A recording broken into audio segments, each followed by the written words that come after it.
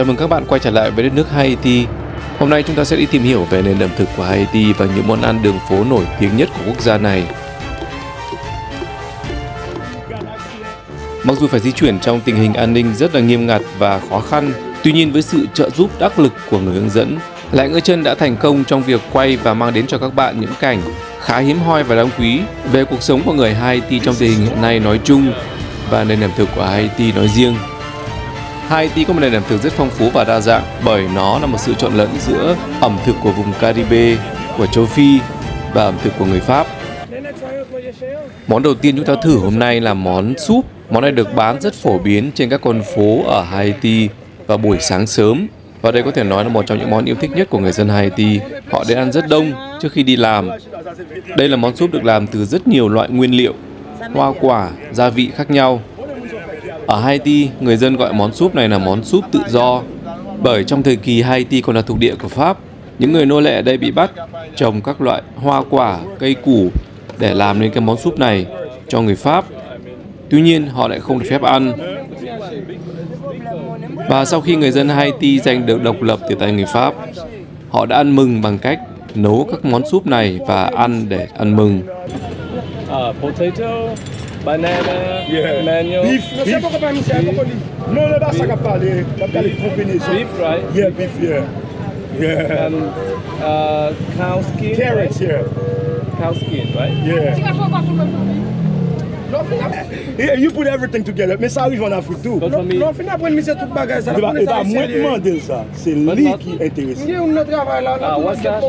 That's a lemon. Même ça, là, that's a little spicy. You know what I'm saying? You know, just make the spicy. If it's soft, they put some spicy on it. It's an old school, old-fashioned food, man. That's like 60 years old. Huge. Well, I never seen such a beach. No, when I've been in Africa, they got that in Africa. You been there before? Yeah. Relax, Michelle. Relax yourself. So Relax let's do that yourself, and relax try one. Yeah, you want to try it?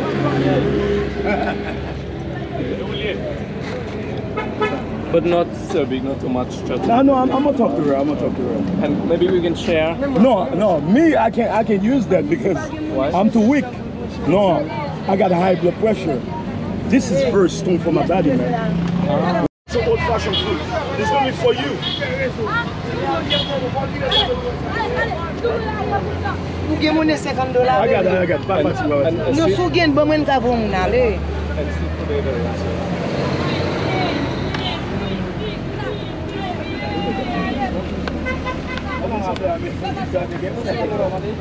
It's like $2 or something. Mete vyen nan la. No, I didn't want this. So she said if you can put some meat, all right? This calling Dombre, it's little like a bakery. Dombre, monte le Dombre là, putain, ouais. What's that? That's a little bakery, but it's like a little farine and stuff. Dombre. It's something they make with bread. But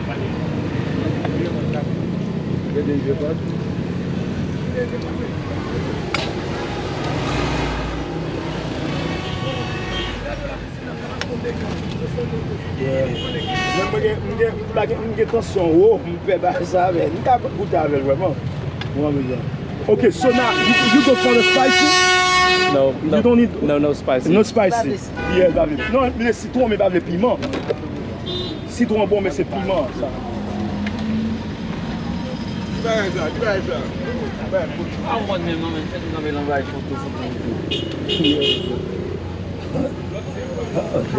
Mais vous faites promotion pour manger haïtienne. Et promotion fait pour manger haïtienne. That's right. Hey, Japanese.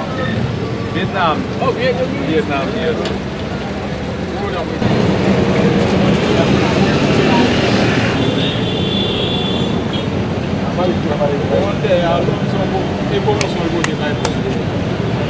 Đây là cái quả mà giống quả mít của Việt Nam. Ăn như khoai lang rồi. Đây là sắn. không Hà Lan ăn rất ngon.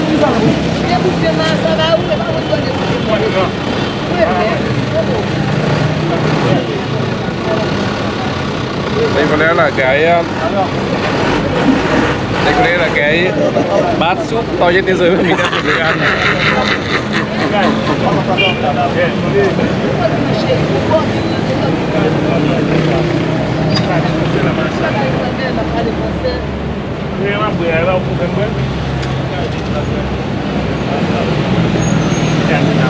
Đây là một loại bột, trông cũng phải không bắt mắt lắm rồi, bỏ qua.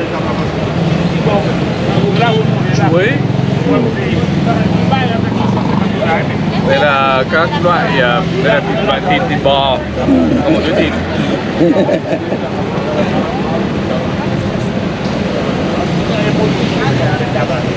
Ninh ăn rất là nhừ và ngon. Trong này chủ yếu là da bì thôi chứ không có thịt nhiều lắm. Còn lại thì là có rất nhiều rau. Nói chung là rất là đậm đặc. Và đây là một trong những loại súp mà người Haiti ăn để có thể có một cái sức khỏe cường tráng, có thể để chịu đựng lao động được trong vòng 6 đến 8 tiếng một ngày mới phải ăn bước tiếp theo.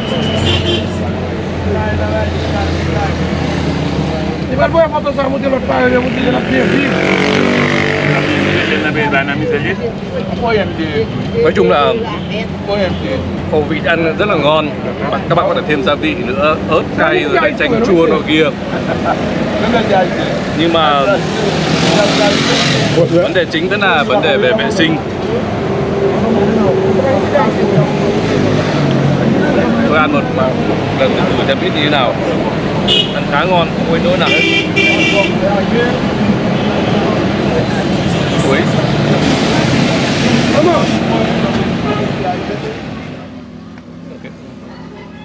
Okay, but I mean, I gotta give her actually like 100 goods for that, man, because 100. yeah, Okay. she's gonna explain that. But I mean, pour ça, c'est pour café haïtien. Oui. Oh, ça fond pile lui-même. Okay, this is the Haitian coffee here. Okay.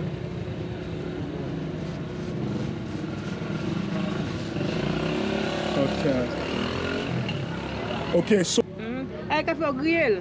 Okay. Au grill dans chaudje. Oh, you bought this coffee and Et puis so pile dans pilote. and you might use it in a machine, or maybe like some little moule they call that in Haiti, just like something just cut it off. And after that, what happened? Après ça, qui ça? On a les 1, 2, 3, 4. Allez, 2. Qui ça encore? Café de la madame. Non, on a bu café, on a tout payé café, pas un problème. Vous 50 gouttes de café? Non, together, ma bosse 100 gouttes, ma bosse 100. Bah, le café, bon petit morceau de pain, ma bosse 100 gouttes. Non, je tout ça pour moi. Non, ma pas. Monsieur. Non, yeah. Vous partagez. Je bien tout ça, tout ça. Non. Yeah, that's it, yeah. No, la bread. Okay, I'm good for that. Yeah, right. Thank you. Okay, but this is normally that's early in the morning. That's why Haitian take mostly early in the morning. Little bread and a coffee. Early in the morning. Haitian can cry for that. Đây cũng là cái cốc cà phê to nhất mà mình đã từng uống. No, c'est pas de café.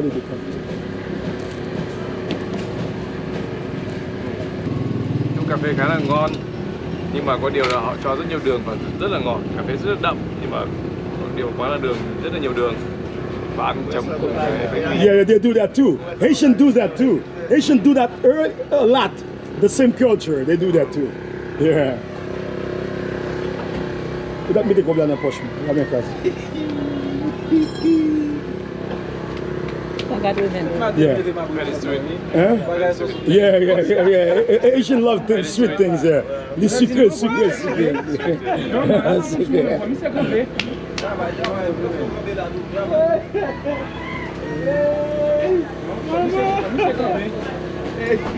Uống giống Coca-Cola nhiều hơn. Yeah. Hơn là cà phê. Vậy taste more like Coke. Yeah. Taste more like Coke than coffee. Oui, un peu ça va imiter.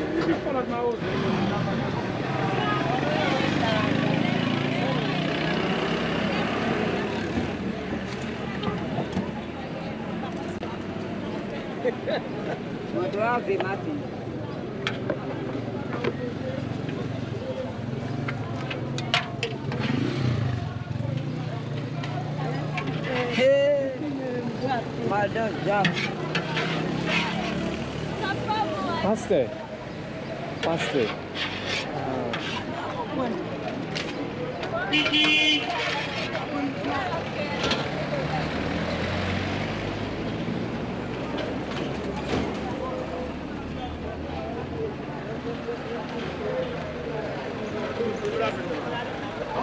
I'm not trying to get involved in stuff. What happened now? What she did? Why? How you dealing with her then? What is the pasta? What This is akasan. Akasan. Akasan is like What is something, akasa? How does it taste? oh, very good. Very good. They put milk on it. Yeah. With milk? Yeah. They put milk on it. It's really good. It's just Yeah. like a mice. Ah, Mice. Yeah. Compressed. and milk. And milk. Yeah. That's a mice, man. It's an old-fashioned food, but very good for your body. Yeah. For your bone. But it's not very clean, you know. Huh? It's not very clean. Yeah, that's why I'm scared. We might get some tomorrow. N'a vin don ti bagay demain. Papa le so akasan to a. Kouvre bagay la pou moun to pou moun na bagay ba moun na manger. Aye pa vre. E ou fait moun nan souffrance la journée jeudi. Okay, let's go. E bla avec a. M'a connaît c'est lui. Non, ça va. Dans petit bagay encore tout petit soit là. Okay. So you get it with milk? They're gonna put some sugar on it for you.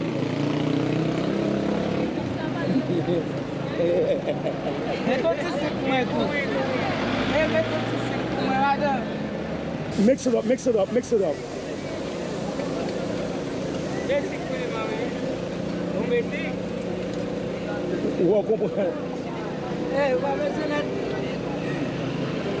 You want milk?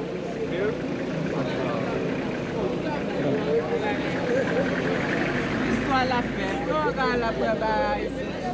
Il va égal. Oui, ma fille est Có mùi vị gì đó chua chua. Không biết là sao hạt ngô mà này.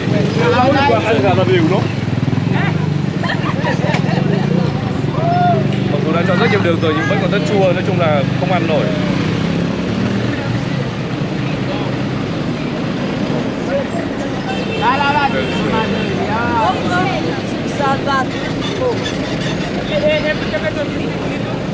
What happened? You keep moving? Yo, fish with your soup. I'm out of here, man. What happened now?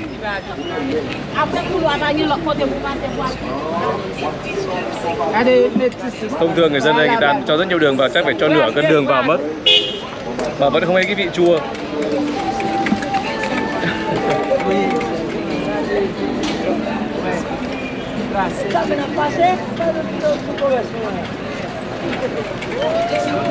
Để đỡ một chút nhưng mà nói chung là bạn ăn không ăn được.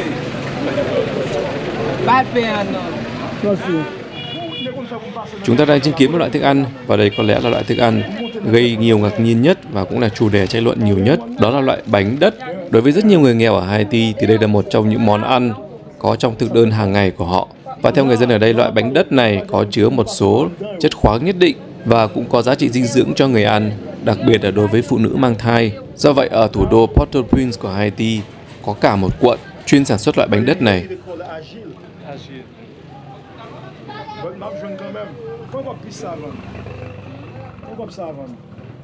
No, women who pregnant, they want it because it's just like a calcium. They want something. It's just like they're missing some energy.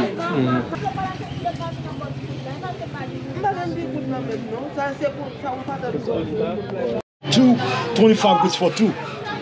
This is 25 goods here. It's half of the dollar. Cents. Okay, there you go. And then this is two for 25 goods here. Bánh đất này họ làm bằng đất sét nguyên, không thêm bất kỳ một loại gia vị nào vào. Và khi ăn thì nó không có mùi vị gì cả. Và bạn có cảm giác là đang cho một cái miếng bùn khô vào mồm. Và miếng bùn khô này sẽ tan chảy ngay khi được đưa vào miệng, khiến bạn có cảm giác là trong miệng bây giờ chỉ toàn là sạn.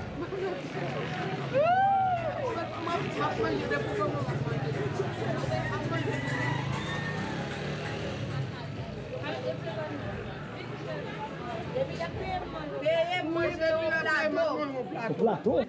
Okay, you just get one. She wanna try this. Yeah.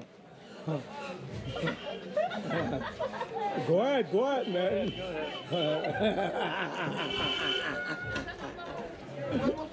I give her, yeah.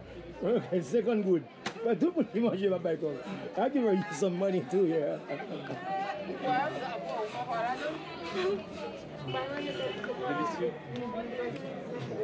Wow.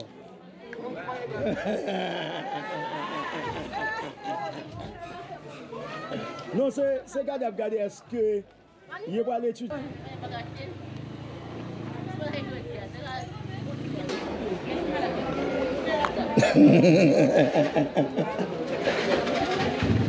Mais fais les deux, bah tu vas surtout. Hein? Yeah. Yeah, they're using it all the time. Because it's energy then, energy. That's a lot of energy then. That's the energy thing. The world will see that. Yeah. Các bạn có thể thấy là người dân ở đây người ta ăn rất nhiệt tình món này và ăn một cách rất là thích thú. Và người phụ nữ qua đường này cũng ngỏ ý được ăn món này. Và các bạn hãy để ý thật kỹ cái kỹ thuật cô ấy dùng trước khi ăn. Và trước khi ăn cô ấy dùng chiếc bánh này để chà lên môi mình.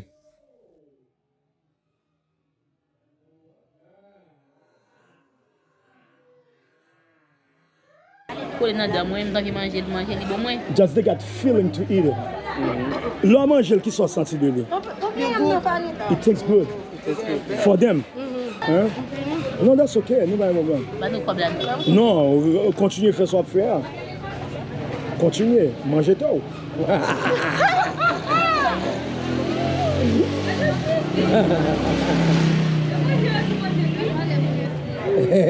That's a calcium for real. That's a calcium. Yeah, right. Chúng ta đang ở thăm một khu chợ lớn ở thủ đô Port-au-Prince. Nơi đây các bạn có thể tìm thấy rất nhiều món ăn đường phố đặc trưng của Haiti. Những người bán hàng ở đây hoàn toàn dị ứng với việc quay phim chụp ảnh. Tuy nhiên nhờ sự quen biết của người hướng dẫn, họ đã đồng ý để lại ngơi chân quay phim ở đây. Rice and peanut, right? Rice and peanut. No, rice and beans. Beans inside. Red beans. Red bean inside. Red bean. And this is chicken. And the sauce.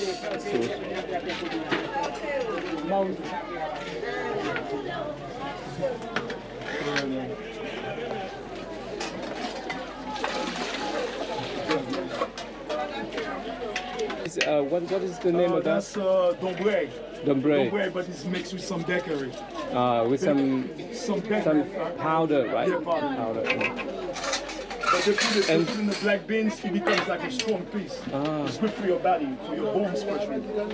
Okay. Mm-hmm. This is the fruit that we saw it today. Yeah.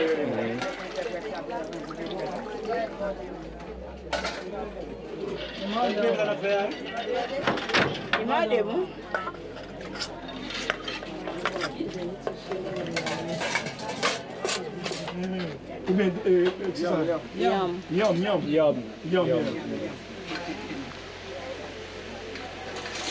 Moi, j'ai vraiment bon grain de mon salade. Wow, that's good. So you drop it on the black bean.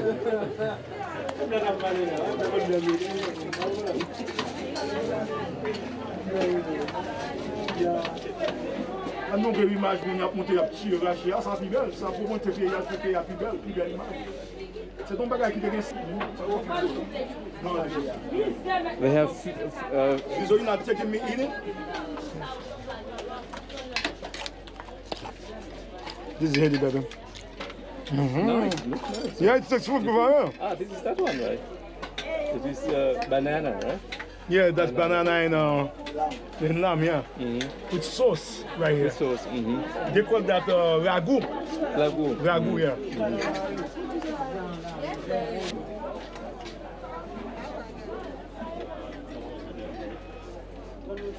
This one is nice. This one is very nice.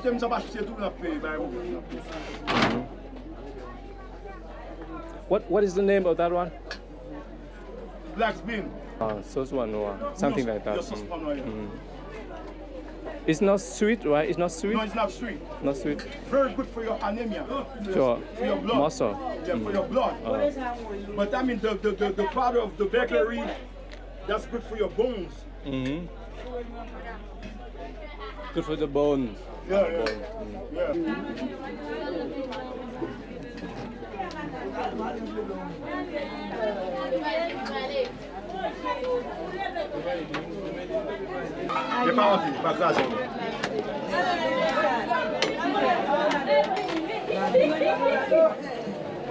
Okay, little sauce. Okay, it's that. Boom. So what happened?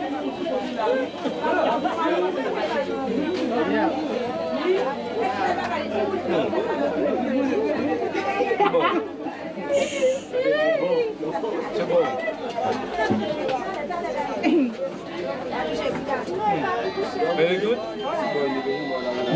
Nó hơi nóng một chút, ăn phải thổi trước đã, nhưng mà các bạn biết không, ăn rất là ngon. Đây là lần đầu tiên mình được ăn cái thưởng thức cái hỗn hợp đỗ đen và hạt kê. Đỗ đen là món ăn chè mình làm rất là thích, mà cũng rất là phổ biến, mình cũng rất là khoái ăn.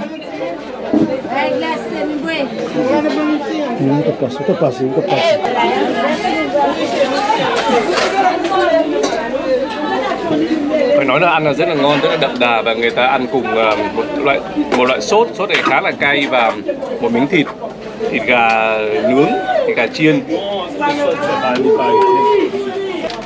Cũng chính vì đỗ đen là một cái món ăn mình rất là thích, do vậy bây giờ mình sẽ thử thêm một món đỗ đen nữa ở Haiti này, đó là một món chè mà đang sôi sùng sục ở kia. Chè, xem chè đỗ đen ở đây khác chè đỗ đen ở Việt Nam mình như thế nào.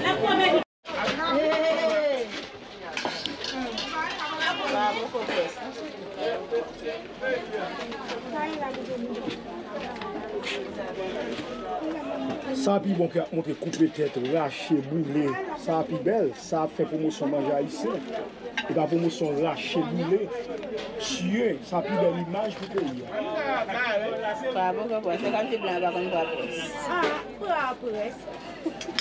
Non, pas même ça. Et qu'on n'a pas bâti bon son. Bon, petit bon son bon ça. Nous goûtons avec. Moi-même besoin de bon en douce. Bon, bon ça.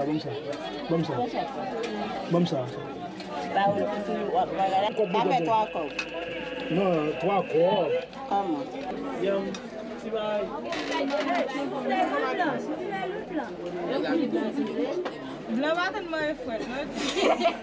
Trông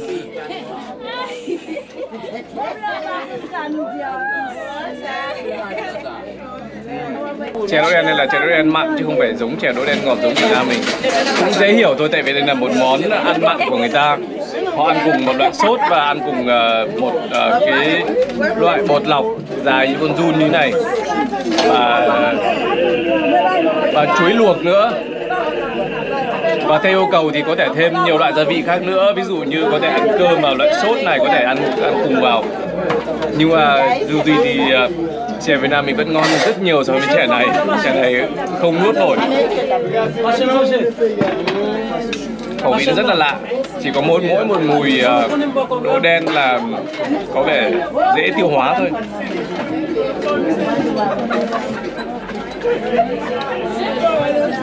Thử ăn cái con giun này xem nó như thế nào.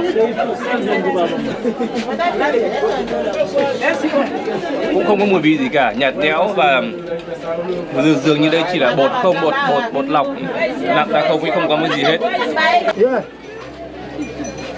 This is good for your body. Like whenever you got gas in your system.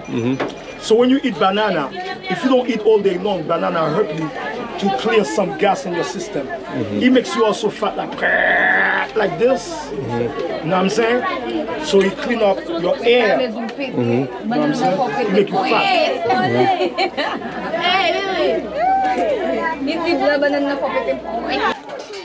Về nhiều khía cạnh, Haiti không khác biệt nhiều lắm so với các quốc gia ở châu Phi. Và đặc biệt lại chân rất ấn tượng với cô bán hàng này.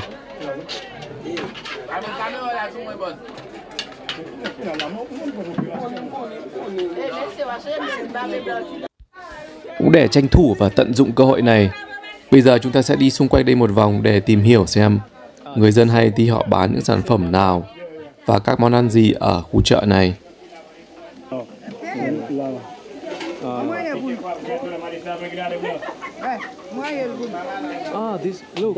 Cái nồi to mà chúng ta đang thấy sôi sùng sục ở đây, bên trong đó là chân gà.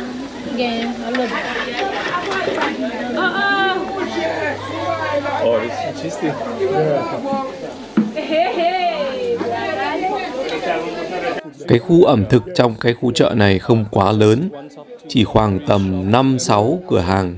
Tuy nhiên ở đây các bạn có thể tìm thấy những món ăn đường phố đặc trưng nhất của Haiti. Theo lời khuyên của người hướng dẫn thì lại ngứa chân và anh ta đến đây vào lúc quá giờ ăn trưa một chút để không gặp quá đông người. Khu ẩm thực này hoạt động từ tầm trưa và đến khoảng tầm chiều tối thì họ đóng cửa ra về.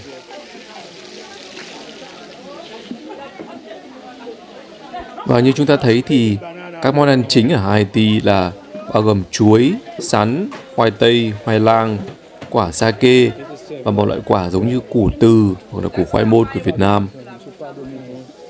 Và thịt ở đây chủ yếu là thịt gà, thỉnh thoảng có thịt bò và thịt lợn.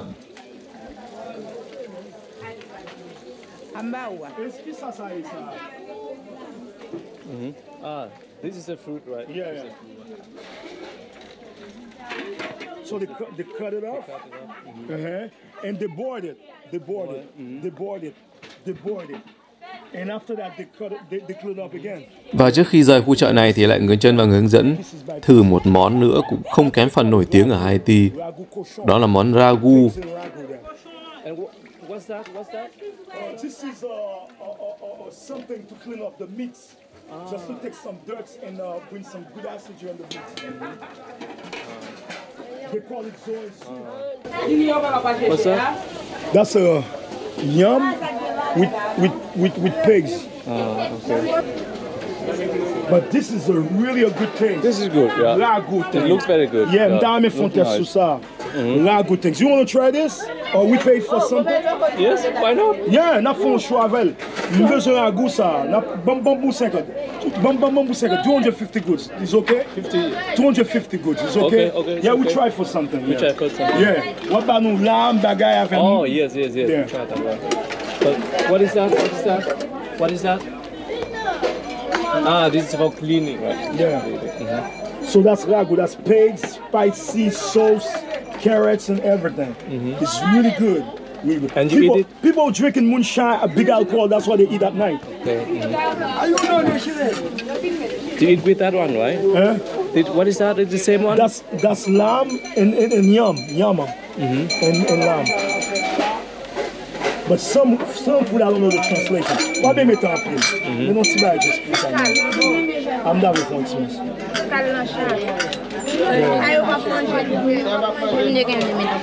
Pound people, what they call it? Yeah, par contre, si moi je suis bon en tout.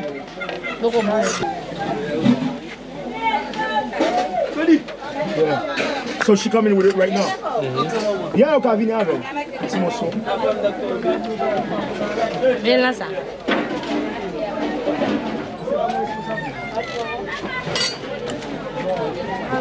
They cut the banana, 2 pieces. They put some on it. Very vitamin food, man. Vamos ver um coxão pour moi, ça. Pas bien avec ça.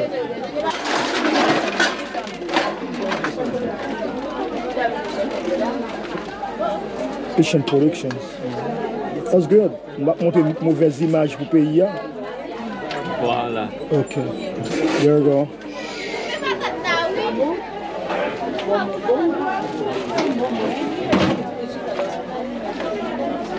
Và bây giờ chúng ta hãy thử món chân giò của Haiti xem khác của mình như thế nào. Món chân giò này ăn vẫn nhiều với rất nhiều các loại rau như các bạn thấy, và chuối nữa. Cũng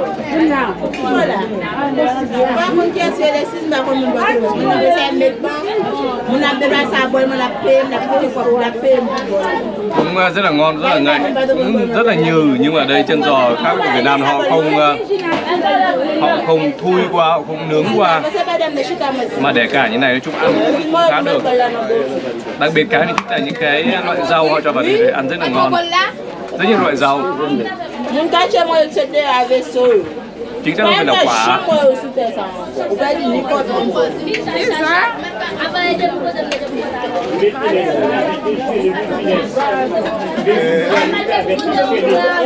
Cái loại rau giống quả mít này ăn rất là ngon,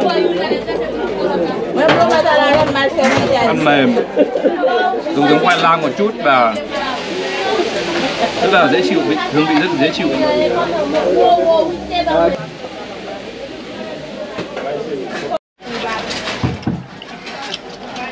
Ragu cochon, pig, you know what I'm saying? Ragu.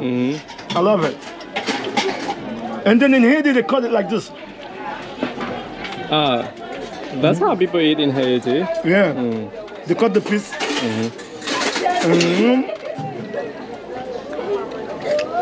But when they're really hungry, they're just. But especially the guys who drinking alcohol at night, when they go crazy after getting drunk,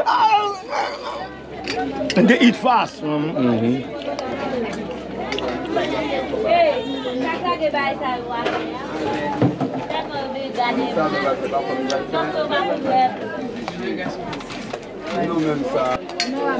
The main things the world need to remember: the Haitian acidity is hard to find because the acidity made only here.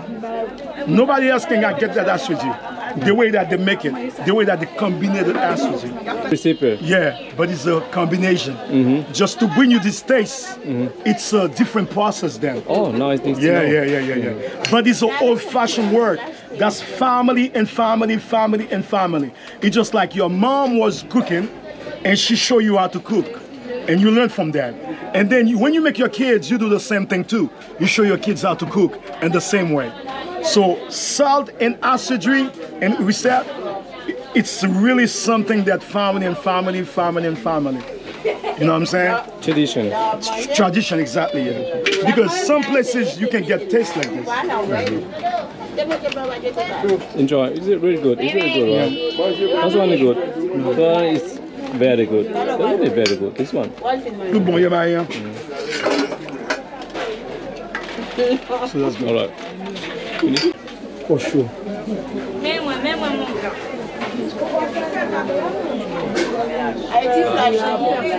Đây là cái đèn. Yeah. Đây là cái đèn họ Nighttime, họ để dùng chiếu sáng vào buổi tối.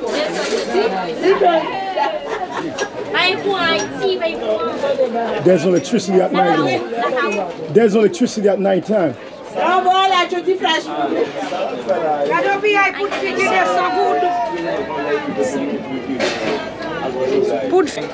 Fruits, yeah. Sell fruits.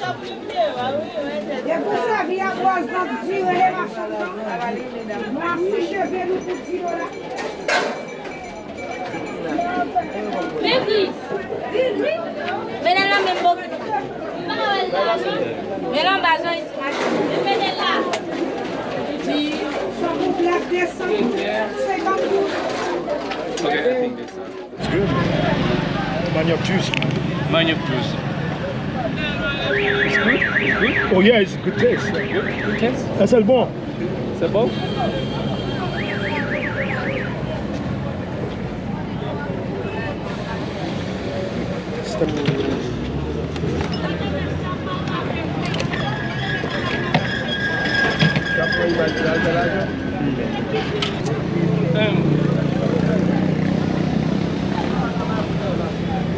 Oh, they use a pipe. All right then.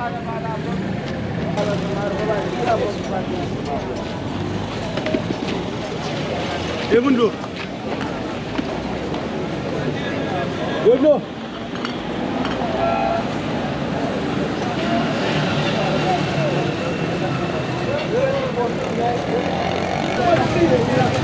Mặn mặn ngọt ngọt,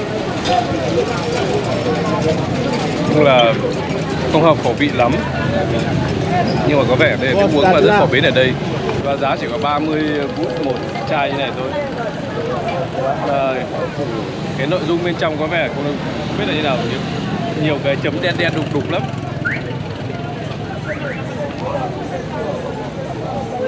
Mặn ngọt ngọt thôi. What do you think? Well, this man you hear, when you make an accident, like you got your bone break, ow, and you really in pain, this help you to stabilize your bone. It makes your bone get better the more and more. Fix her the more and more, the more and more, the more and more. It's not gonna happen one day, your bone's gonna be better. But it's just like every day, the more you drinking this, it's more you make your bone get better. That's why they call it manioc. If you don't eat it, you gotta eat it and drink it. But they mix with it, you know, little juices. It's really good for your bone. Bah! You got a bone break, you need that help.